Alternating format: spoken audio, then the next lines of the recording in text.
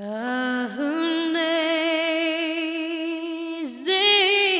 grace,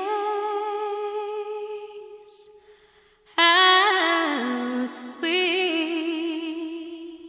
the sound that saved a wretch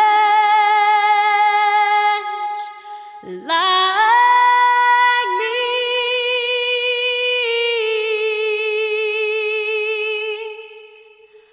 I once was lost, but now I'm found. Was blind, but now I see.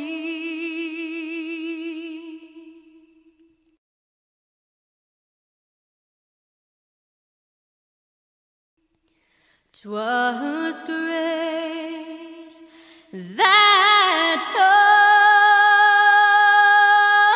my heart to feel, and grace my fears relieved.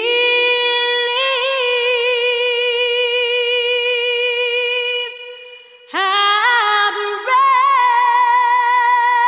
precious did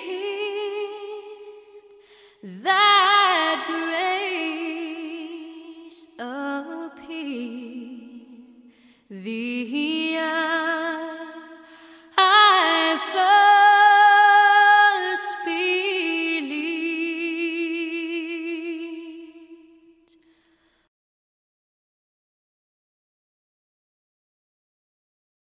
One glad morning when this life is over.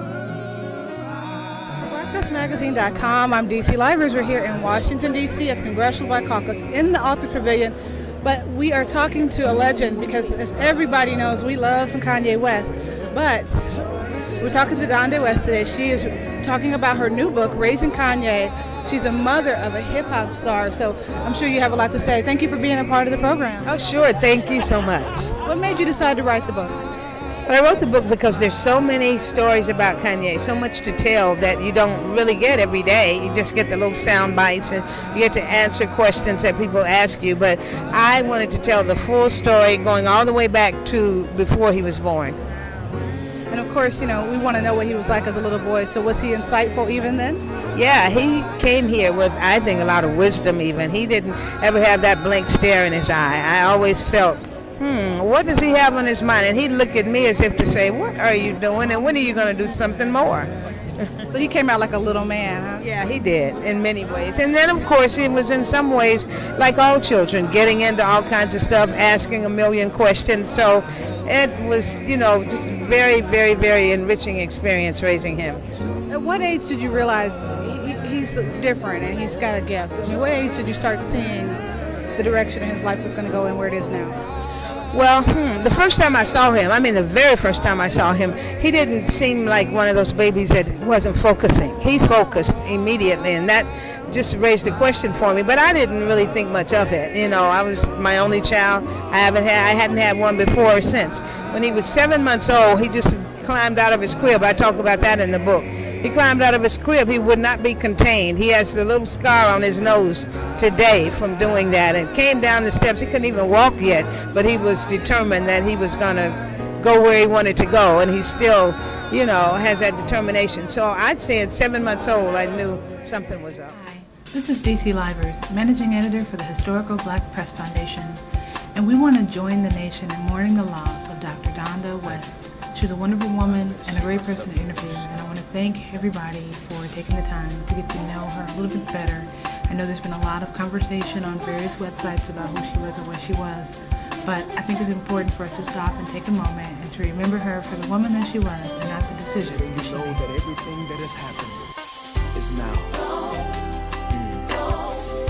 It's all gone. Every sin, every mistake, every failure, it's all depression.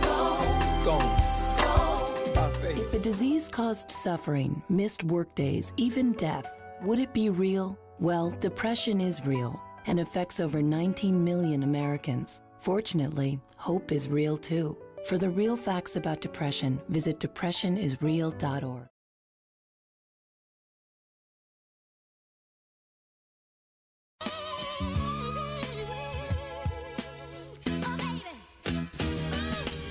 Losing my history, and I'm lost in the whole world missing me.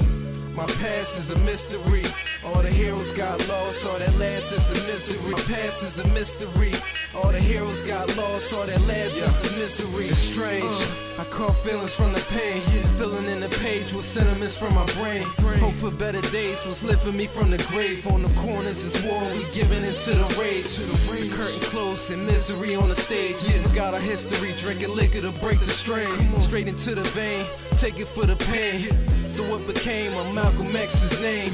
Martin Luther King, let freedom reign.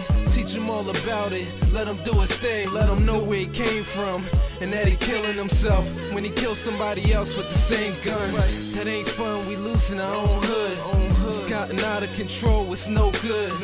And it's filling up the pages in my notebook. Don't look, you can't bear to see it. Losing my history, and I'm lost in the whole world missing me. My past is a mystery. All the heroes got lost, all that last is the